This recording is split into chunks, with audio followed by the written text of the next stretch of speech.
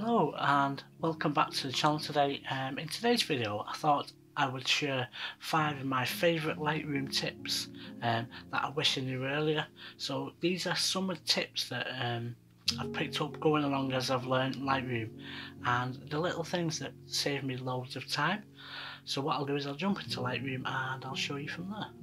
My first tip today is regarding the crop tool and the ruler tool used to straighten horizons. So what I would do is, on this photograph here, obviously if the horizon wasn't straight, I would normally go into the crop tool and try to straighten it up by just hovering over, and if you see the arrows there, I would try and straighten it like that, which was a bit of a faff and it was a bit of an hassle. So what I learnt, one of the little tips that I learnt while doing this is to use the ruler tool. So what you can do is, obviously you can change the angle by adjusting this little slider here, but one of the great things is if you click on this little ruler here, it brings out like a little pointer, and then what you can do is you can use it to align on a straight edge. So for example, if you've got an uneven horizon, or your horizon's not quite straight, you can click on it like that, draw across a line across your horizon, and it will straighten it. So for example, if I just wanted to straighten it up like that, it would straighten it up. So I think that's a great tool to use just to straighten your horizons. So for example, if you have a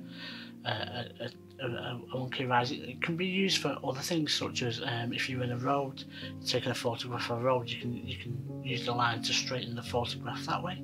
So it's a great little tip just to use to straighten your horizons, and I think you get a better result and more control on it.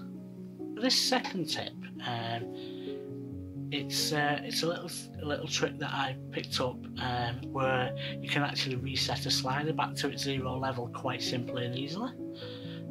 So obviously, if you're aware of how Lightroom works, you can change things such as exposure or contrast, or any of these sliders by just sliding the slider across to change the difference. So if you want to add a little bit more, you want to expose it a little bit higher or lower, you can drag the exposure slider.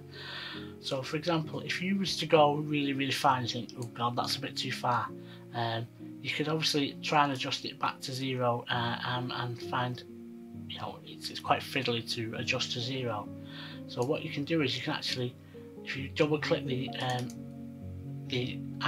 little dropper that you pick up, it will actually reset it to zero. So that's a great little tip if you want to quickly and easily reset something back to its default or its zero level. And also in this tab as well is if you press the Option key on Mac or an Alt on Windows, if you can see, it actually changes the text from tone to reset tone. And then what you can do is actually, if you click on that reset tone, it will reset all the options back to zero. So if you think that you've gone a bit too over excessive on them windows, and you think, oh, I'm not happy, I would like to start from scratch, you can just do that and it will click. So what I'll do is I'll just undo.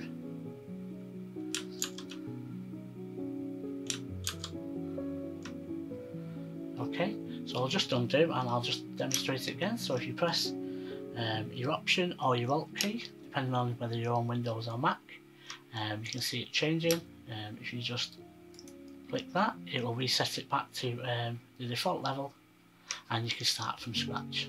So that's a great little tip just for resetting your exposure, your highlights and your contrast, but also it also works on other panels as well. So for example, if you wanted to change the texture and the clarity and the dehaze back to default levels, you'll see that changes, and it also works on the Use Saturation slider as well. And it even works on the colour grading, so you can see that it's changing to reset. So it's a great little tip just for resetting a certain panel back to its default settings, so you can start and adjust again, just in case you wasn't happy with them options and you wanted to change.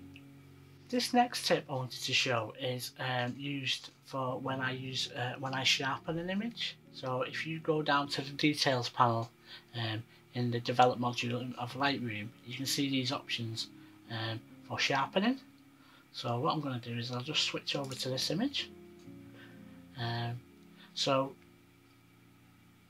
as you can see, obviously you can dial these sliders across to adjust your sharpening, depending on how you want to see it.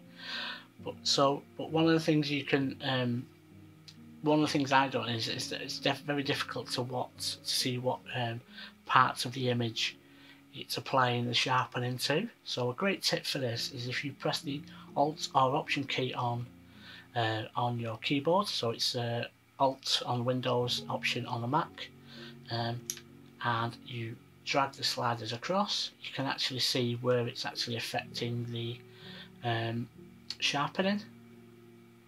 So for example, in the masking, you can see that the black parts are the places where the sharpening is not being affected, and the white parts are where the sharpening is being applied.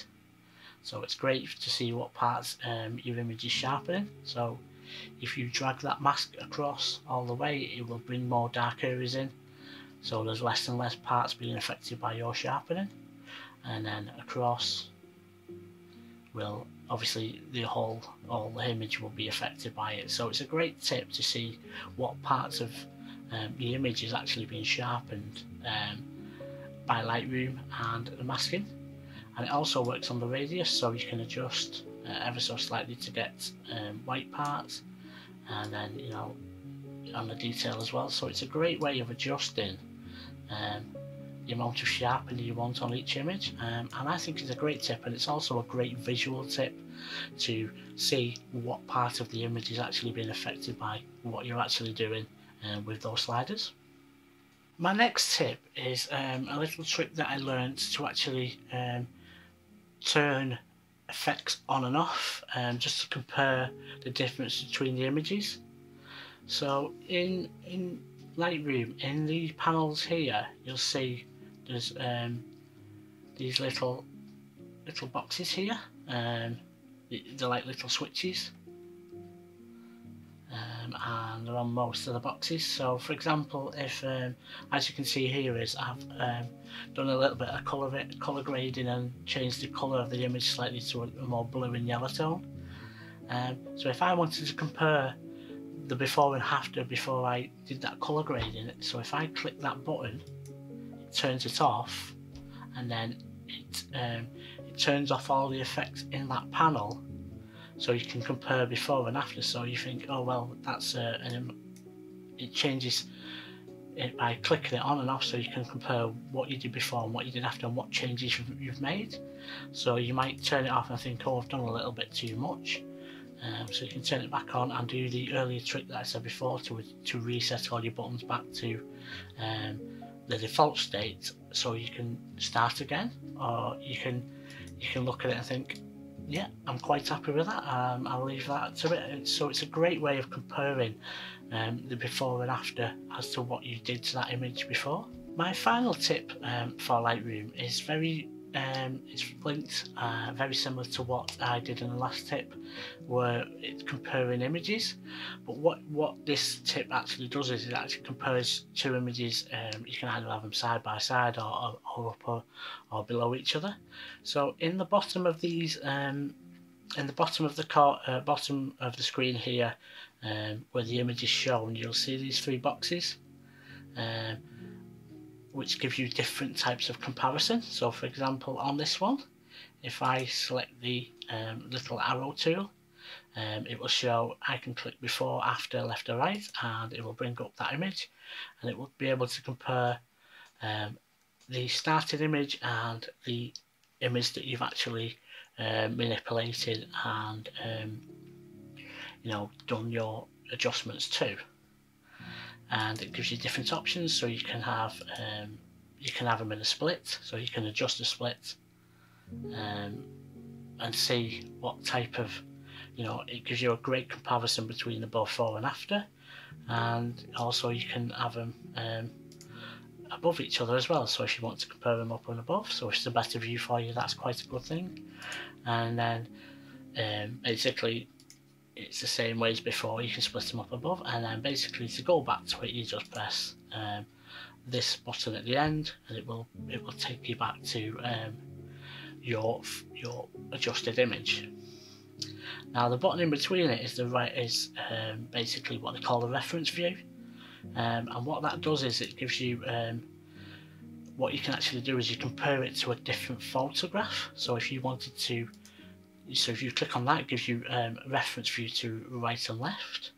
So for example, if you wanted to compare two images and you want them to get similar colour or similar exposure, or if you're doing a set of images that you want to look very similar, you can bring this up to compare maybe from the start of the image and then the rest of the images. And basically the easiest way to change this image is to get your new photo from the bottom, and then all you need to do is just drag it over and it will swap it over. So for example, if I wanted to get that image and I wanted to compare that image and I wanted to get them two images to look the same, and I've got my reference photo, which is what already been adjusted, and then my new photograph, which I'm going to adjust to look like them colours. So that tip is a great way of comparing photographs to see if you want to get a set of photographs to look and feel exactly the same. I hope you found those tips quite useful. They're always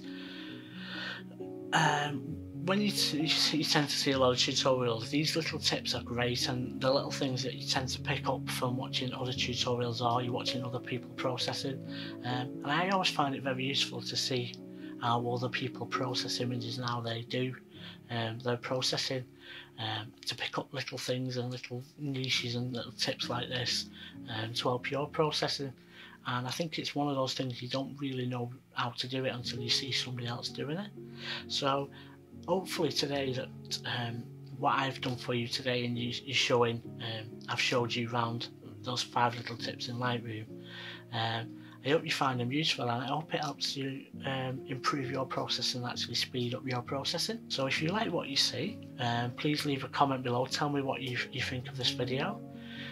It would be great if you could just give me a thumbs up and say that you like the video.